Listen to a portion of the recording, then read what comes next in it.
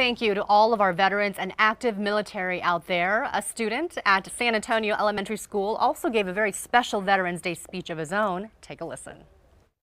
We spend childhood in America, and we dream about what we want to become when we grow up. We dream about becoming firefighters and policemen. We don't usually think about the people that gave us that freedom, that we can dream without living in fear of slavery. And thank you to you, all of the veterans that have fought to keep America free. Very eloquent. Well, that was Andrew Proctor in Sandia Park. Her mother sent Sasha Leninger the video. It was in front of veterans lining the back of the room for their Veterans Day assembly. So wonderful. I love it.